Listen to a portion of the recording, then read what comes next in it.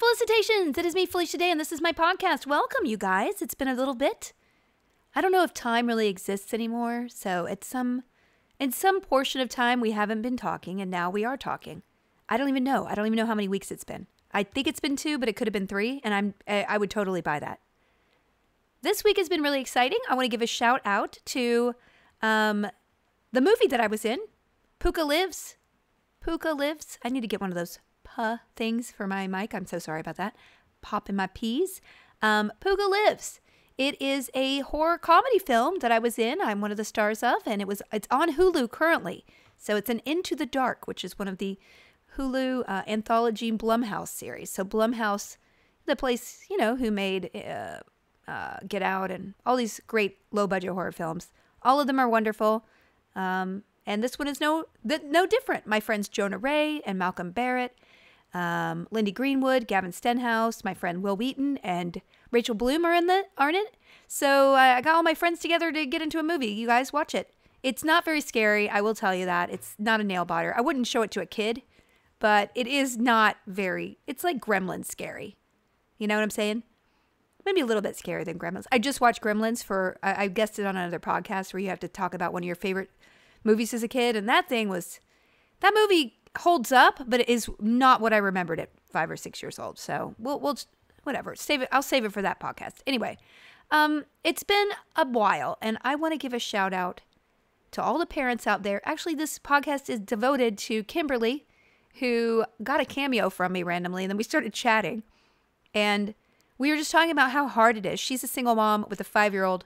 I have a 3-year-old. I'm not alone here like her, so I'm lucky in having a little bit of help, but it is hard.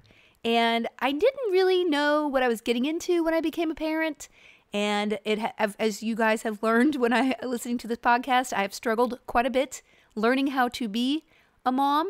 Not just the logistics of it, but just learning how to be a mom and not be what I was before as much.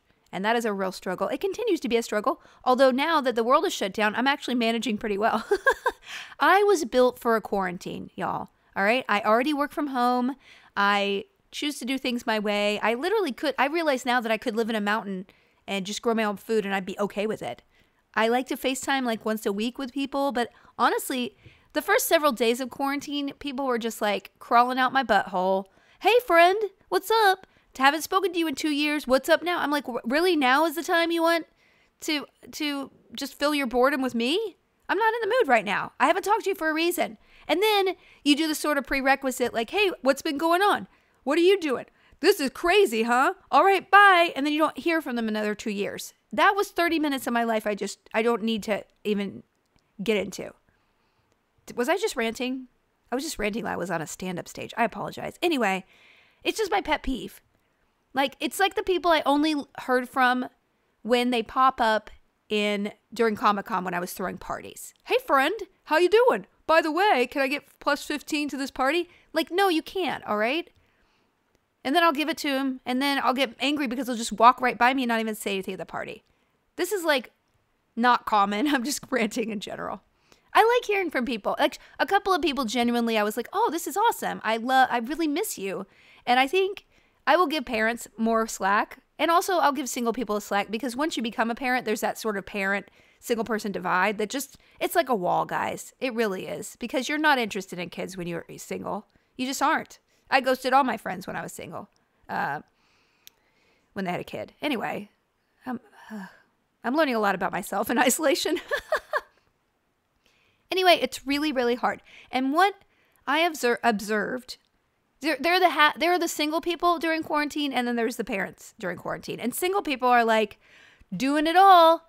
They're playing all the video games. I finished Final Fantasy VII, and they re-released Persona, and Animal Crossing. I got the best, island ever. And I binged, 17 shows. I'm bored now. Then there's parents who are like, just give me an hour. Give me 1 single hour to myself. You went to sleep at 9:30 p.m. I don't have the energy. I have to clean the toilets. It's so filthy in this house. There's so many crumbs everywhere. I'm going to sweep things into a tiny little bucket, and then I'm going to drink too much wine and sleep in agony. That's what happens. Listen, I love my baby more than anything in the world. I would give even more up for her in the heartbeat, all right? But 24/7 it's a lot. And I'm a person who loves my work.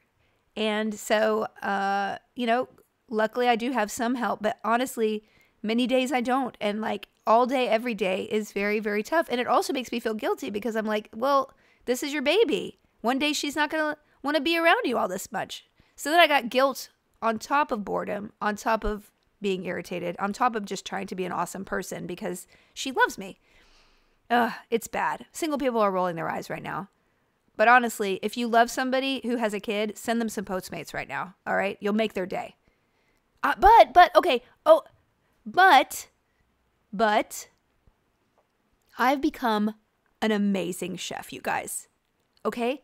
I have made, and it's all the Instant Pot. I have no referral link down here, but I've made some amazing stuff with my Instant Pot. I ordered, I think her name is Melissa Blake. One of the cookbooks I already had was like Comfort in an Instant. And then I ordered their dinner in the instant. And so I have two, and I just this week I was like, okay, I'm bored. I'm bored with what you know how to do, which is like 4 things, Felicia. And we need to just branch it out. So I got a little bit fancy and I went to the store. I was like masked up. I had like gloves on. I went to the farmer's market, which was actually nobody was there. It was not very crowded. So that was very nice. And I just like loaded up. So this week, and I posted a picture on my Instagram, beef bourguignon I made, which was unbelievable. Guys, I don't even like onions or beef. And like the gravy in this thing, I don't know what happened. I used a bottle of wine. I don't really drink wine.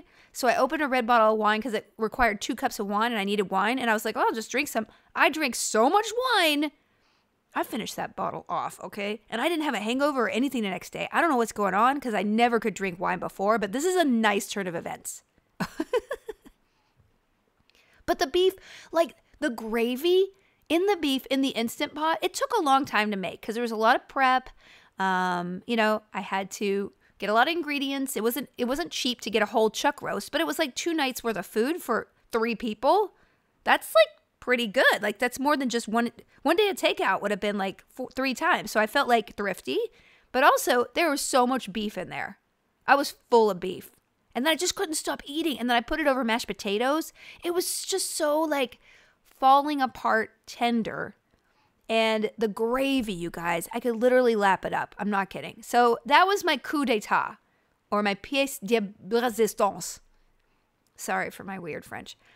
Then I made a mung bean stew. You guys know about my mung beans. I love my mung bean curry recipe, but I tried a different one. It had potatoes and Swiss chard in it.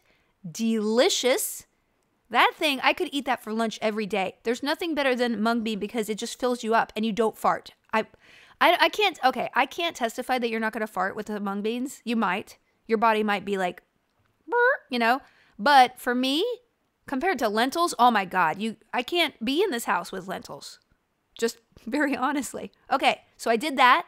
That was a couple days worth of food. Delicious. I put it over a little rice. Delicious. Even Calliope ate it, except I had to fish out the Swiss chard because anything green besides broccoli is just like completely poison to her. Then I made, here's what I will blow your mind with, y'all. I know I'm just going on about this, but I'm going to do it anyway because I'm lonely. I'm lonely and I want to talk to people. So I'm going to talk into a mic by myself and give it to you guys. That's communication in this world now. So here is what's going to blow your mind. I took a whole chicken, frozen. I made sure there was no giblets or anything in there, but the one I brought had nothing inside. I took a whole frozen chicken, put it under a little warm water, got the plastic off, put it on the rack in the Instant Pot with over 1 cup of water in the bottom. So it's not touching the water, it's on the rack. I poured 3 tablespoons of butter mixed with a lot of poultry seasoning all over that chicken. This took 3.5 minutes. Then I cooked that thing for 50 minutes. Do you know what I got? I got a perfectly done chicken in 50 minutes from frozen, completely frozen solid. I put it under the broiler to get the skin crispy for 10 minutes. So it took about, it takes about 20 minutes to warm up. Okay, so it was probably 1 hour and 15 minutes all in. But this is 3 minutes. I walk away with a frozen chicken. I have a chicken. Then I took the bones and I made some broth with which I made mung bean stew. So like it was the cycle of delight. And I just want to tell you, there's nothing better than this pressure cooker. I really should be a saleswoman. This is, if when everything opens up again, my Hollywood career is over, you know what I'm going to be selling? Not Avon. I will be selling Instant Pots. Okay, last thing I want to talk about. Tonight, I made chicken coconut curry in the Instant Pot, of course. I can't use a stove. It was so delicious, you guys. I went out and got a special spice called garam masala. I don't know. It was so delicious. I had coriander pods and a cinnamon stick in there and some coconut oil and ghee. I like went all out and I'm like, I'm going to make this every night. I had chicken thighs. It was so delicious. So I feel so self-sufficient and I can blow 2-3 hours a day cooking now. I've made about 12 batches of brownies in the last 2 weeks, several dozen cupcakes, an apple cake. Oh boy, cookies out the wazoo. I don't even know. I want to try some rice pudding this weekend. It's Easter, why not? I'm so bored. No, I'm not bored at all. I'm actually having the time of my life. I was thinking the other day, like my anxiety level is at the lowest possible. I mean, I am the Lexapro guys. I notice a huge, tremendous difference in my behavior. I actually might want to like cut back on the dose because I'm feeling not very motivated or I'm not feeling very as creative urgency as I did before, but that could just be right now. So I'm just like coasting and I still do all my meditation tapes and I do, I'm not on any caffeine and I try to avoid sugar except for the 12,000. I am drinking. Okay, I'll be honest. I'm just eating sugar everywhere, but it's okay. It's okay. So it's really made a big difference in my life and I'm very thankful for it because I think under other circumstances, this would be extremely stressful because I'm sure you guys are experiencing the same thing. We have not only uncertainty in the world, the stock market is like insane. And so if you had any I have a little savings account for Calliope for her college, forget it. You're going to public school. It's fine. There's nothing wrong with public school. I went to public school. So there you go. And, all the jobs are gone. And I know I particularly, my heart goes out to restaurant workers who I know are being extremely harmed and there's no safety net for them in this world, and to comic book and gaming shops. I mean, I wish there was a charity that I could directly help those people. We're actually doing a charity stream. I guess I'll announce it right now. We're going to be doing a charity stream next Thursday, April 16th from 7 to 10 p.m. on my Twitch channel. The Guild is getting together to play D&D. So we're going to be playing our characters in a fantasy world, and we'll see how it goes. Some of them haven't played D&D, but Amy Vorpal is going to be DMing, and I'm so excited about it. We're going to be raising money for No Kid Hungry, which is a nonprofit organization that is helping kids who basically relied on schools to feed them, and now they don't have food. And this is actually a reality in this country. I think, the fascinating thing is that we're seeing is that a third of people couldn't cover their mortgage last month or their rent. Kids are not eating, and we're supposedly in the richest, most wonderful country in the world, and we're not taking care of our most vulnerable people. There's no safety net for just even a 3-week delay. It really is exposing a lot of, I think, flaws in our system. I think a lot of backlash against celebrities right now.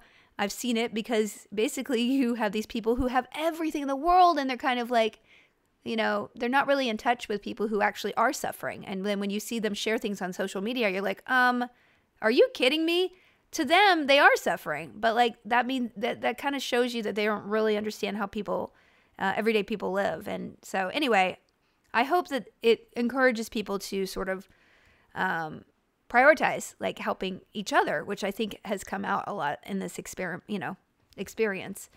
Actually, you know what I thought the other day? I thought that, for a while when I first started making web content into 2008 or whatever, so 2007, I believed in my heart about the positive impact of the internet. I really did. And I believed about the culture of geek and nerd, Greek and nerd culture. I believe in it because I believe that it brings out the best in people, and it can create a safety net, a social safety net, and a social connection in a way that you can't even do offline. And that always was my premise of, my book, if you've read it. And then the dark side of the internet came out around 2014 and 15. And, and it sort of grew into the election. And so there was this sort of like zeitgeist of like the internet is a terrible and awful place where people now are being bullied and harassed, and all these really terrible things happened to a lot of people. And so the wonderful thing I'm seeing is that has gone the complete opposite direction with all the stuff that's happened. Seeing people giving free classes to kids, being entrepreneurial in sharing their talents and their advice to people, connecting as a community, one-on-one with people that people don't know, but also just using the internet to connect with people they love or the people they've lost touch with. Sorry for insulting those people who are texting me earlier. But it actually is bringing back the zeitgeist of the internet that I believe in and I love, that, you can create community and encourage people to accept who they are and be themselves online in a way that actually is better than offline. So it's wonderful. And as somebody who's done live streaming, I mean, you guys, when Geek and Sundry launched, I was one of the first people to ever use Google Hangouts. And I had a whole slate of Google Hangout shows with my Vaginal Fantasy show, where I had 4 hosts streaming live for an hour once a month talking about books. And then we had a whole slate of shows.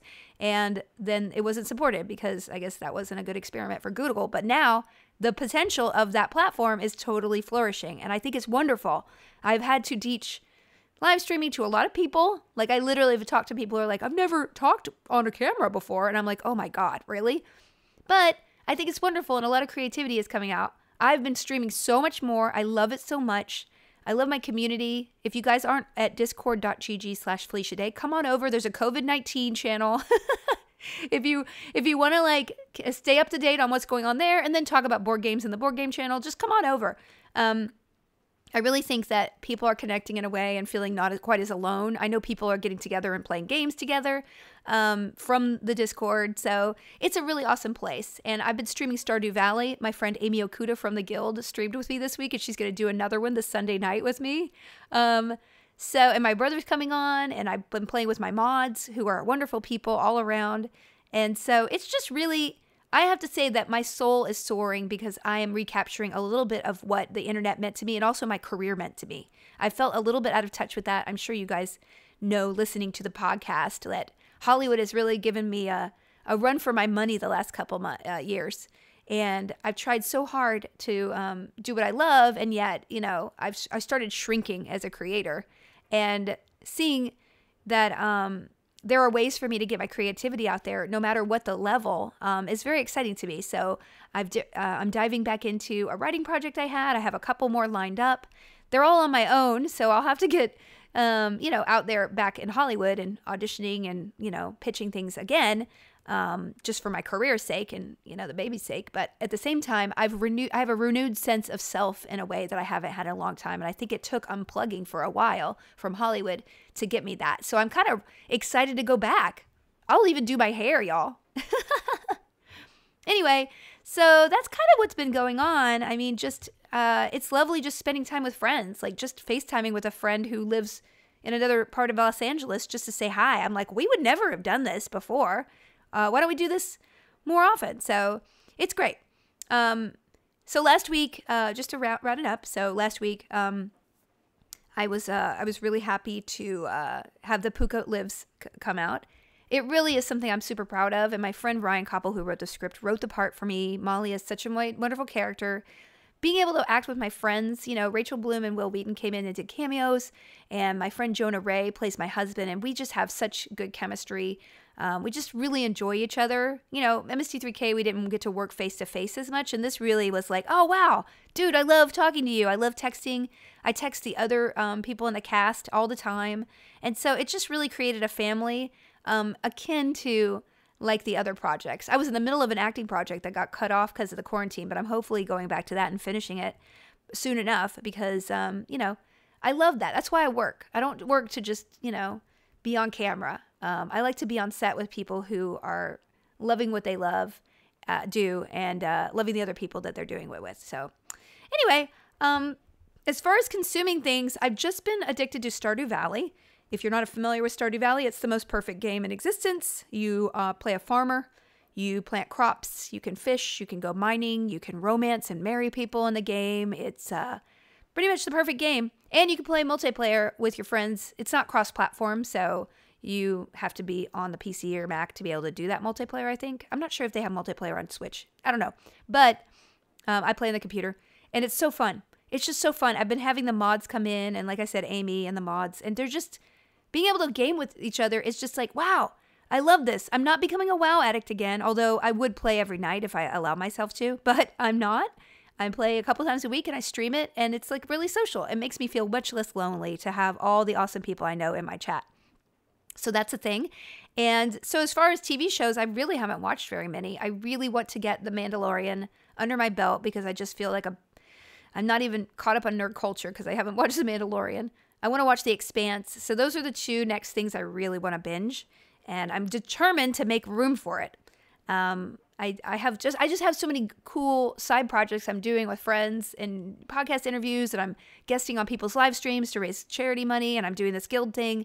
It's just, it feels like I have a creative spark that I haven't had in a while, and it really is fun. I did read one book, though, okay? I did finally read The Starless Sea by Erin Morgenstern, and I have to tell you guys, it is brilliant. You guys know I read like a book every 2 days, right? Usually. And if I'm in my groove. And this was an unusually large book. I don't think I've gotten lost in a book quite like this since Doctor Strange and Mr. Norrell.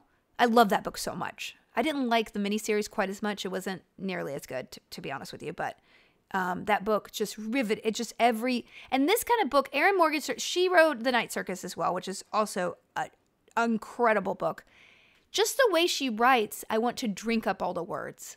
I have to, usually in order to read a book in 2 days, you have to skim it, right? I can't skim her prose. It's just too beautiful. It's half poetry, half song lyrics, half writing. And the world building is so fascinating, and it really is a wonderful kind of mystery, fantasy.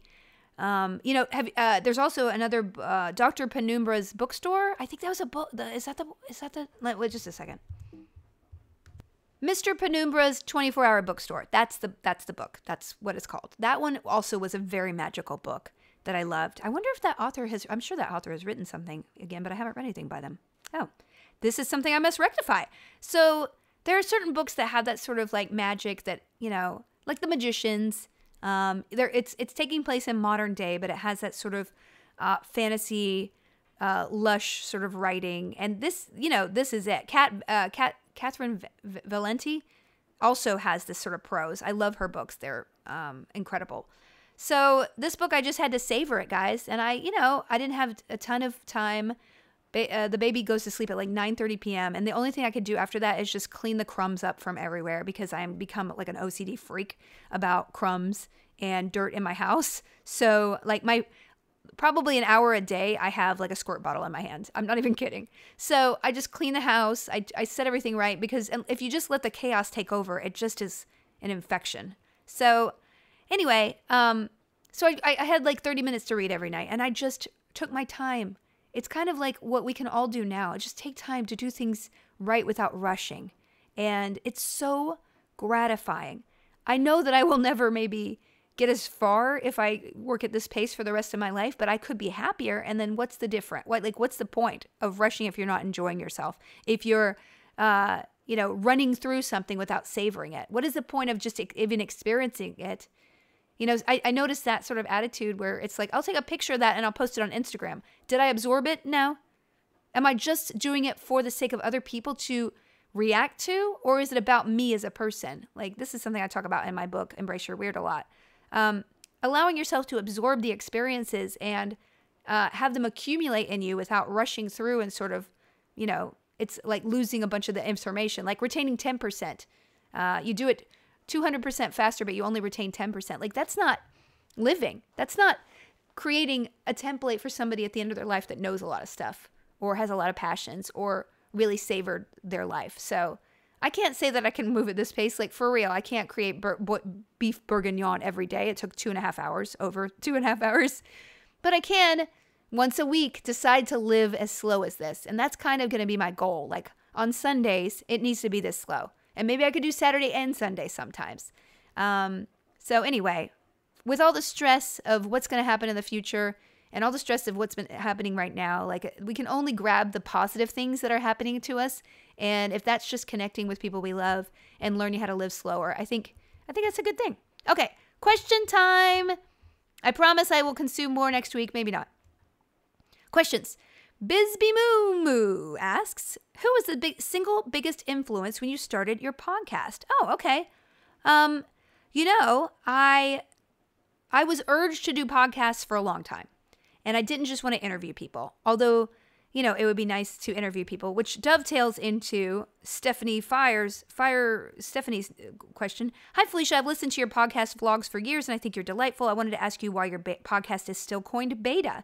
There's so many episodes, and they're just great. Just curious.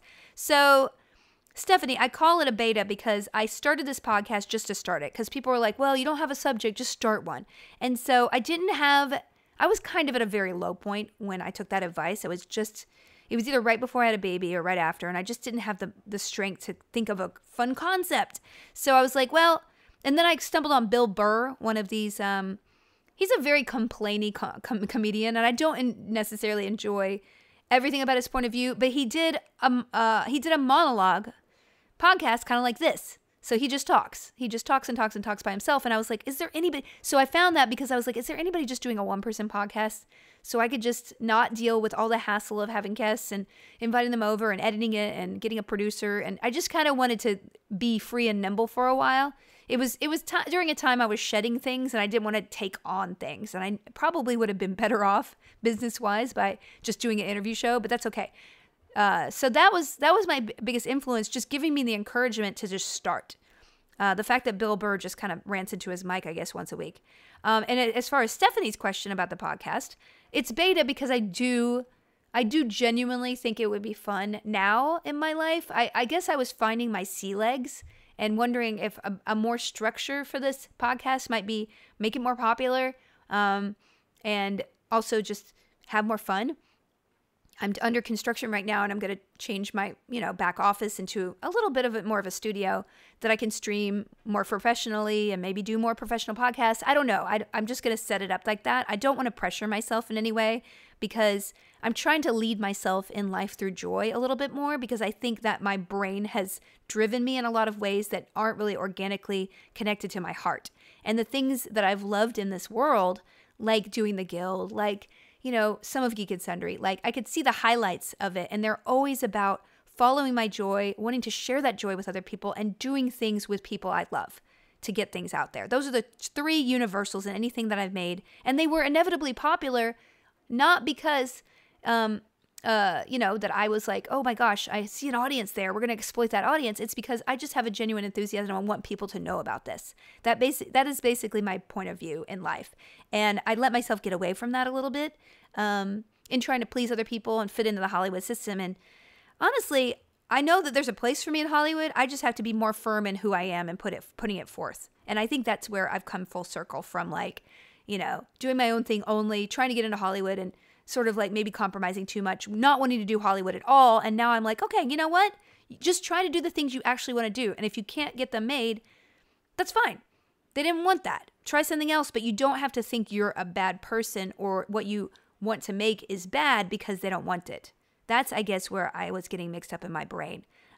We have to have faith in ourselves and our voice or we lose that voice. And that's why I think Embrace Your Weird was sort of a search. When I wrote it, I wanted that for other people, but I think underneath I most wanted it for myself. I want it for everybody.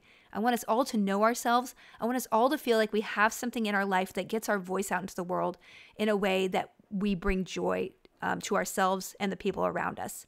So, now is the time to do a good time to do my book. Embrace Your Weird, you guys. It's definitely takes a lot of time, but hey, we got time right now, right? Anyway, Stephanie, so it still has beta in that I don't know, if I end up doing a bigger podcast, I don't know if I'll change the name or relaunch it completely under another name. I guess this is just the beta of me in this venue. I have other ideas, but right now I just don't want the pressure. I think I crumpled under pressure for a while, and now I'm kind of back, and I feel like I'm a little more Teflon. But yeah, so maybe I'll take the beta off. But I think I need to have a plan because I like to present you guys things that are nicely well put together, and this is fine. Ilona Andrews' blog feed asks, "Will there be a sequel to Embrace Your Weird?" That is a really good question. Thank you so much for asking. So I don't have a nonfiction book that I'm thinking about writing right now. The writing projects I'm working on, one I'm very excited about. I'm doing rewrites on. It's the one I've been working on for, oh gosh, probably 8 months, 9 months now. I'm finally getting back into kind of a final rewrite. And so I'm excited about that. I really want to do a novel. I have a couple of ideas in my head, but I haven't committed to. I need to do proposals for them. I have a kids book that I'm thinking about doing. Again, I need to do a proposal. So that's kind of my homework. I do want to do another book. I love writing books. I have a comic idea I want to do. I have a stage play thing I want to do. So I have a lot of ideas. Once I kind of unplug from, I need to do a Hollywood project, I've had so many creative projects I want to do. And so it's just a question about time management. And I don't know how about you guys. If you have kids, you know that there's just no time. There's no energy at the end of the day. Like I'm doing this at 9 p.m. after the baby's asleep. I needed to be doing writing, and I'm just like, I don't have the mental capacity to write right now. Let's just talk to some friends, which is basically me. So yeah, it's just, it's about, and I think if you just do one thing at a time, I'll get there. So I'm just focusing on one thing at a time. Definitely the long term is to write a novel. So that's not really a sequel to Embrace Your Weird, but it is something. It'll be a follow-up because that was kind of my bucket list item. If you read the book, there was like, you kind of go through the process and then you settle on one project and then you really enable yourself to do that project. That is a novel. So anyway, not there yet, but hopefully next year. Anyway, Richard Gagnon, you always give me the best questions. And if you guys want to ask me a question, please ask me anything. Just put hashtag Felicitations on your tweet, and Sean Sandy Looky Look will fish it out of the Twitter sphere and throw it into this spreadsheet that he so lovingly upkeeps. Thank you, Sean. So this is a good question, though. If you were magically transported back in time to classical Greek period, would your 21st century knowledge give you an advantage to excel? Twain's Connecticut Yankee had an advantage of being a foreman at the arms factory in a less advanced tech society than today. Okay, these are very good questions. So I think about this a lot because time travel is so enticing, right? Like Quantum Leap. Scott Bakula was my childhood crush, okay? Quantum Leap should be remade. I have no idea why it's not being remade.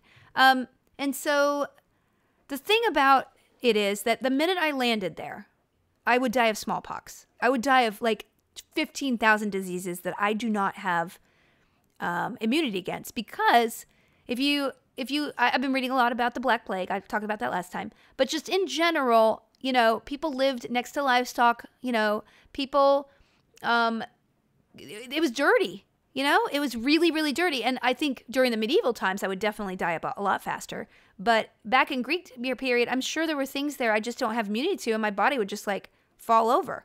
I do have some vaccines, but I don't have a smallpox vaccine. I don't think they give those anymore. So I don't know. Okay, barring that, boy, do I have my Instant Pot? Okay, this is another question that I don't think I have very many skills, you guys. Like, if there was an apocalypse, does anybody need anything I know how to do? Not really. I mean, I can cook okay, but I would have to use there's nothing I would do that a cook back then wouldn't do better, right? So, I mean, if I had like a case full of spices with me, maybe that would dazzle some people, but then that would, like a magic, it would be like, ooh, what is cinnamon? I don't know if they had cinnamon back then or what, but what is this thing? So they would be super impressed with that, but then they want more. And then when I couldn't produce it, they'd kill me because they torture it out of me. Like, where did you get it? So I'm really not selling this as a positive thing. Okay. So I do know things about medicine. So I think I could tell them about germs because they literally didn't know about germs. Like, that's what's fascinating about the Black Plague. They literally didn't know why people got sick. They thought it was like gas and humors. So I could tell people about how the body works a little bit, but nobody would believe me. They'd think I was a witch, and I'm a woman, so nobody would listen to a woman. So those two things would not be well taken. I I don't know. I mean, I would probably be enslaved very quickly, right? Because that was pretty common back then. And I have no provenance and I wouldn't be able to speak the language. So I would just become a slave of somebody. I would probably be impregnated against my will and die in childbirth. Oh my God, I'm not selling time travel. Okay, listen. Okay, best case scenario, what do I have to offer the ancient Greeks? Well, I can dance pretty well. I can dance pretty well and I can play the violin. And so I don't know if that would translate. If I could maybe get someone to build me a violin, that's how it would probably make my living because they would be impressed with that. If I could somehow have a violin. So if I time travel, all I know is I need my violin because I think people would be like, oh, she's pretty good. Let's get her to do this thing. Like somebody would be like, oh, I'll have her in my court. Right? This is really a long answer. Okay, I'm going to wrap this up because I've been wandering around a lot today. Well, you guys, I want to give a shout out to all the people out there with kids or without who are feeling lonely. I know this is a really hard time. And if you have mental health issues, who knows how we're all reacting. I think we're all reacting in different ways. The stress is getting to a lot of my friends in a very negative way. And they're having issues. You know, they're really having issues. They're having to seek help because the confinement is really hard for them. And the stress of having their job disappear is really hard. Like I said, however you can support your local businesses, try to do that. If you have a comic book, if you have any comic pulls, like call them and be like, I still want these. I still will pay for them. I want them. If you have a local game shop, you know, call them up. Don't order from Amazon. Just call them and say, hey, can I pick it up outside? I'll pay for it with my credit card and I'll pick it up at 2:30, leave it on the doorstep. Like, these are ways that we can help each other because at the end of the day, we don't want just big companies to survive all this, right? The wonderful thing about this country is that we can start from nothing and become whatever we want. And to take a whole generation of entrepreneurs and wipe them out because of this, it's not right. So anyway, good luck to everybody. Stay safe. Do some crazy food experiments. Tell me on Twitter what you've been doing that's weird and send me a picture if it's really super complicated. I'm making gnocchi on Monday. I've decided I just want to learn how to make gnocchi because it just is like, how does that happen out of potatoes? I don't get it. It's a pasta, but it's not. It's potatoes? I don't get it. So I'll be doing that next week and I'll take a picture for you. Okay, you guys. Thanks a lot. Stay safe. I'll see some of you on my live streams, twitch.tv/FeliciaDay, next Thursday, August 16th. Come on over. It'll be fun. It'll be something. All right, bye.